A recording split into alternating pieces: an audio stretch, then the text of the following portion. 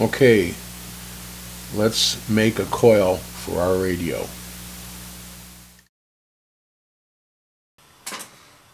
Okay, here's one of those ideas.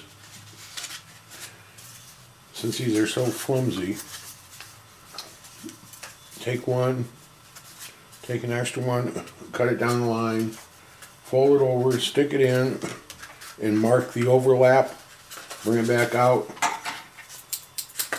cut it. Now we're going to take and put some good old Elmer's on this, smear it around, stick it in there, and we're going to make this tube more reinforced. So let's do that now.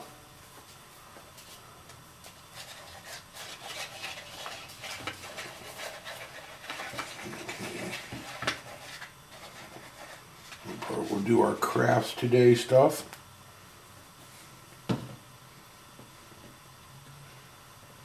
And we're going to take this and just kind of smear it around. I just got this old piece from Siren Iron or something out of the garbage. Okay. Roll it back up. Stick it inside of our tube. Pull it out so that joint that we just cut meets and it's nice and tight. Now we'll just let this dry for about 10 minutes and that'll be nice and reinforced for us. If you have some alligator clips or some clothespins, take and use them like clamps. That should work pretty good.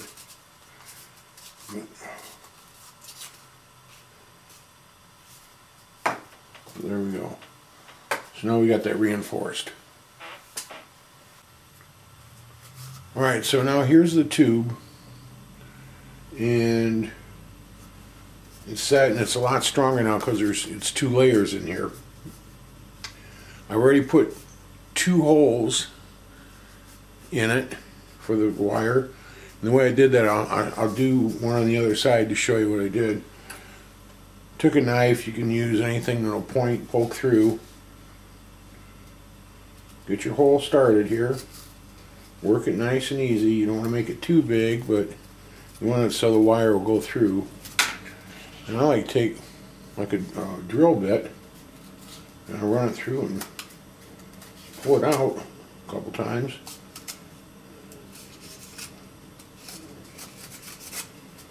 And it makes you a nice little hole there, okay?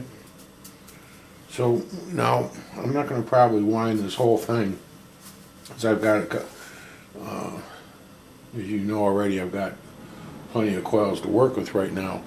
But as I said before, the enamel coated 22 gauge is probably your best bet. I get the best results with this, and I've been trying all different kinds of things lately. I got a little teeny one I was working with. I've got my coils that I showed you before. Out of all of them, I've gotten the best results with this one. So if it was me, I mean, this is your project. You can do, if you're working on it, you can do it any way you want, or you might only have one kind available to you. Then I would go with that. But if you have a chance to get this, like I said, Radio Shack's got them. The 22 enamel coated, okay? Right now I'm just going to use some this hookup wire here, okay? Run some out. Now to start out, you want to have some kind of a lead coming off of it. So I'm going to run it through here, run it out the hole.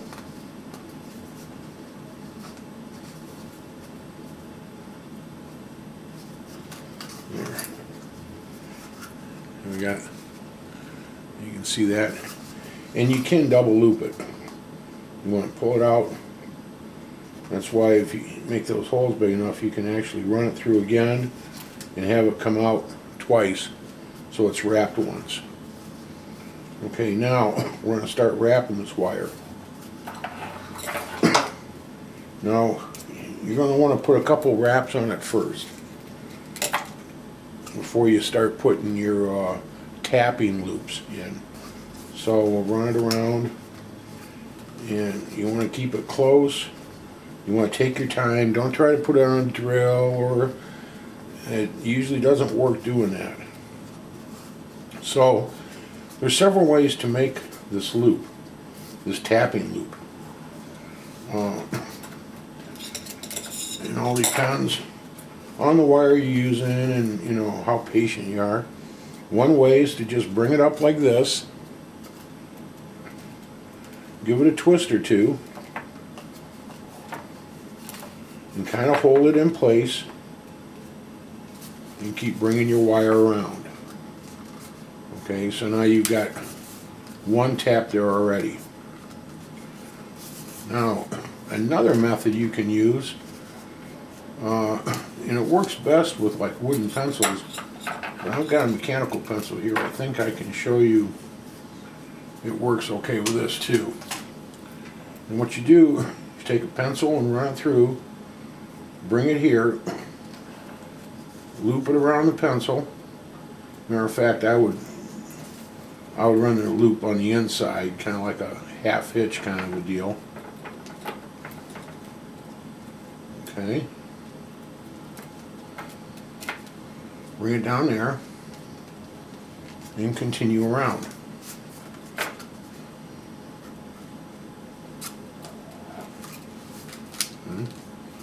As you keep going,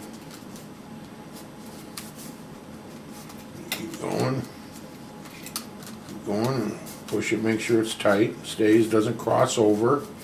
Try to keep it neat. And here's another hint while we're doing this.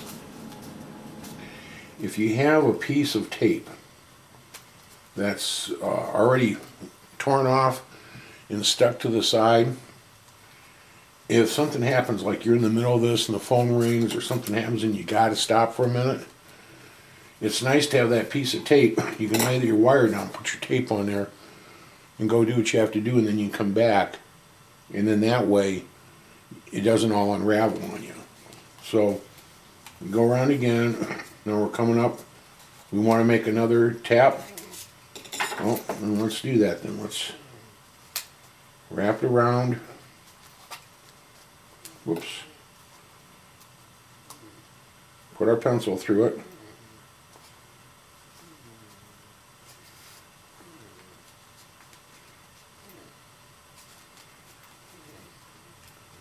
This wire is probably not the best to use with this technique, but this works better with the light enamel. With this stuff here, because it's thick already, you twist it and it pretty much stays there. And then you just continue on, continue on. I would put as many loops as I could on there, as many tapping loops as I could, because that's going to give you different areas to work on your wire. Now another thing to think about later on, if you want to permanently mount this, you can run wires off of each one of those taps, run it to a switch, and just switch them that way. So let's pull this out of here now. So you've got the pencil run all the way through. You get down here to the end. You have your two holes already made, and you do the same thing. You run it in, out, you can loop it again and pull it tight, and that way it'll stay for you. Now some guys like to put like rubber glue over it. You might even, in areas, might want to hit the hot glue gun on it, and then that way it doesn't come unraveled also. But I just wanted to show you this. This is the best way to make your coil. You know, you got to do it by hand. That's just the way it is.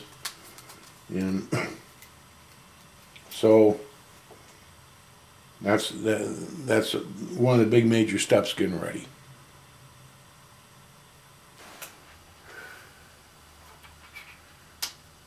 Okay, friends, well, that's the main thing I wanted to show you today, was about the winding of the coil.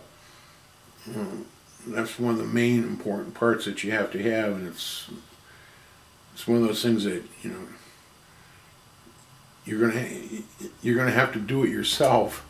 And the cool thing about it is you don't have to, you know, you can do just one and you'll get some stations in it. But once you get the one, you might not be satisfied. That you might want to do a couple more and say, well, you know what, let's see what this coil will do. So work on that, get your coil together, and hopefully we'll be back here later on this weekend, and we're going to start putting everything together and try to get our first signal together. So until then, take care, and I'll see you real soon.